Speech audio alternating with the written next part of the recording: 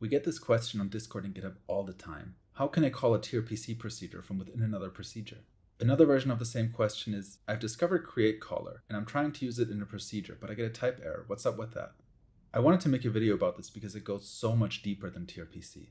The thing with this is you think you're asking a question that's specific to tRPC, but what you're actually asking is a really fundamental question about API design and even software development in general. Let's think back to quote-unquote traditional APIs, whether that's something like Express, Django, .NET, whatever. You would never call a controller from within another controller. What you would do is extract the logic that you want to reuse into a function, and then you call that. And that's the same thing you do in tRPC. Let's take a look at that. So here's a somewhat contrived example. I have a procedure that gets something from the database, performs some complex business logic, and then returns something. I might want to use this somewhere else. Let's say I want to use the logic from the procedure I just showed you to get a product, then I want to have the price, and then I want to return the product. This is obviously kind of a contrived example, but if you're watching this, then I'm sure you've already encountered a real example where you wanted to do something like this. You may have landed on this page from the tRPC docs where it says that createCaller function returns you an instance of router caller able to execute queries and mutations. That sounds pretty good, right? But then you go and try it out, and you're immediately treated with a type error that doesn't have a very helpful error message. Now, putting that error message aside, let's think about this for a minute. In order to even get to this procedure, you had to create context and go through the middleware chain. So when we land here, to create context again and to run through the middleware chain again is pure overhead. In fact, there's an open PR on the tRPC docs, which will hopefully get merged soon because it explains this quite well, which tells you not to use the caller like this and instead extract the logic to a function. And that's what we're going to do. So let's go and extract a function. Let's first write the signature for that function. So it's going to be an async function called getProduct. And we're going to need our database. And we'll also need some input, so let's add that. Now, our database is the type of the database, but how do we get to the type of our input? Well, if we have some schema that describe the input, then we can just infer the type. So here we can do type product input is equal to zod.infer type of getProduct input schema. And then here we can say input is product input. And then all we have to do is take this, paste it into here, and fake Prisma is not coming from context anymore, so we just use it like this. And that's our function extracted. Now here we can just return getProduct, and we'll pass our fake Prisma to it, and we'll also pass our input to it. And now we've successfully extracted this function, so we can call it from anywhere we want. So let's call it from getOneDiscounted. So here we can do const product is equal to getProduct, and we'll pass to it again fake Prisma and input. And then we can say const discounted product is equal to the product, and the price, sure, we'll have it. And we're getting an error here because we're not awaiting the function. And then we can return the discounted product. And that's really all there is to it. We've used the logic from one procedure in another procedure. Now, one question you might have is, how do you structure this in a bigger app? My belief here is that you should solve this problem when you get to it. There's this great website about React file structure that says move files around until it feels right. And there's a tweet by Dan Abramov that goes along with it, which says start by putting everything in one file. When it feels like it's annoying, start splitting them up. When that gets annoying, maybe add some folders. But let's say you're already there. Your routers are huge and becoming a real mess, and you need to get it under control. The traditional model here is to split it out by type of file. So you'd have one file that has all of your procedures for the router, one file that has all of your schema for the router, one file that has all of your database queries for the router, and so on. But I find that this doesn't actually help me with my organization very much. This tweet from Max Stoiber really stuck with me. It's obviously about the front end and having your markup in JavaScript and styling all in one place, but I think the same concept can be applied elsewhere, for example, in how to organize a backend. So what does this look like in a backend? The way I do it is that each route and all of the stuff that goes with it gets one file. So here you can see we're defining a schema, we're getting a type of the input from the schema, then we have the logic extracted into a function, and finally we have the procedure. And of course we only have a couple of lines here, but you can imagine how this file might be quite a bit bigger for some more complex business logic. And here we have a file for another procedure, and you can see we're importing the getProduct function from the getProduct file. And in this case, we're leaving the logic inside of the procedure. We're not breaking it out because we're not using it anywhere else, so there's no reason to break it out. And then finally, you have a file where you define all of your routes. So that's it for extracting logic and calling it from other procedures. I really think this is a super important concept, and it applies to many places outside of tRPC as well. So hopefully you find this useful. The other question we get a lot is how to call tRPC procedures from getServerSideProps. There's a couple different ways to do this, and they have different pros and cons, so let's go take a look at them.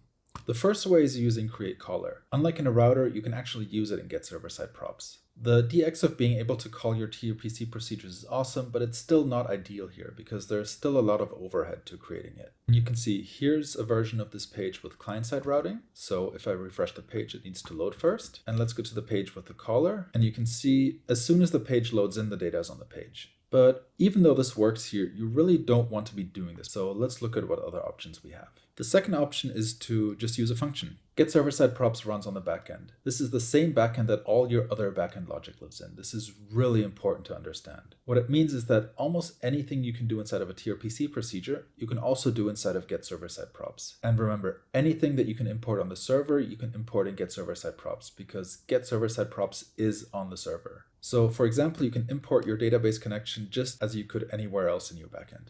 So what we're doing here is we're calling the getProduct function, which is the function that we extracted earlier and then called from the getDiscountedProduct procedure. And then we just return the product in the props. And if we take a look at the function example, you can see again our data loads in together with the page. If you've been paying attention, you might have noticed that so far we've only passed static data to the front end. This can be really useful if you're trying to render a static page, but sometimes what we really want is to have a tRPC query that can change its input, refetch, and so on, but to give it some initial data that already gets rendered during the server-side render. There are two ways to do this. The first you can do with either the caller or a function. I'll show that now. And the other way is by using the SSGHelpers. More on that in a minute. It works exactly the same with a caller and with a function, so I'll just show it with a function here. So let's take a look at the next example file. And you can see absolutely nothing has changed inside of our getServerSideProps. But let's take a look at the component itself. So we have a tRPC query here, and the important thing is that we're passing this initial data to it, which is the data that we sent to the front end from getServerSideProps.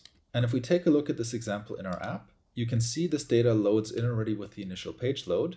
But then after that, it's not static. So for example, we can click here and get a different product. But there are some issues with this. The biggest one is that it's not type safe. And what that means is that we can stick anything into this initial data. And you can see for a second, the thing that we put into the initial data is on the page, even though it's incorrect. Now you might say this isn't a big deal if you just write your app correctly, but the whole point of tRPC is that we can write our apps in a type safe way and avoid bugs like this. So if this pattern is not ideal, what can we do instead? The answer is we can use the SSGHelpers. SSGHelpers are conceptually similar to the caller in that they give us the convenience of being able to call a procedure directly, but they're optimized for server-side rendering and static site generation. They're called SSGHelpers, but they should really be called SSR and SSGHelpers. And that's kind of a mouthful, so I can see why that name wasn't chosen. Let's take a look at how they work. They're designed specifically for this sort of thing, and it really shows when you start using them. We can use the createProxySSGHelpers function, and we give it our router so the backend doesn't have to create that from scratch again.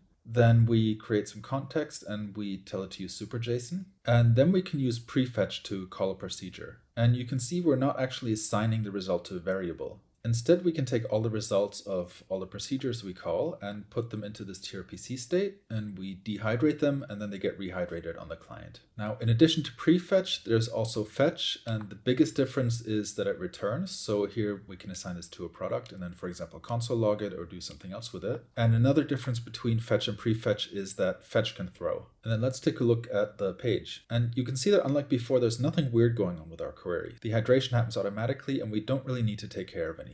So now if we open the page, we can see it renders with the initial data from the server, and then we can fetch some more data, which is going to happen client side, and we get a loading state while that's going on. And what's really nice about this is that we didn't need to change our front-end component at all. So let's summarize the different ways of getting stuff in getServerSideProps. If you just want to get something into the page once and then it's static from then on, the best thing to do is to extract a function and to just call that function in the backend. If you want to get initial data into a tRPC query, the SSGHelpers are what you're looking for. And there's one last thing I wanted to cover, which is if we can't use createCall in another procedure and it doesn't make sense to use it in getServerSideProps, then what is it for?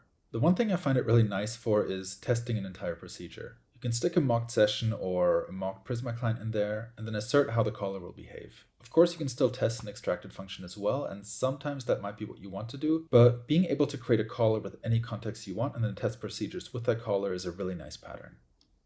And that's it. So I hope this was helpful. Let me know in the comments if there's something I missed that you would like to know. I have a few other videos planned as well. A big one about how to test a T3 app or any app that uses tRPC. That one's probably going to take a couple of weeks. But I also have a few smaller videos coming up. For example, one where we take a look at Create T3 Turbo and the amazing things you can do with that. And another one where I take a look at the current state of the app directory and server components in Next.js 13 and what the tRPC team has been cooking up with that.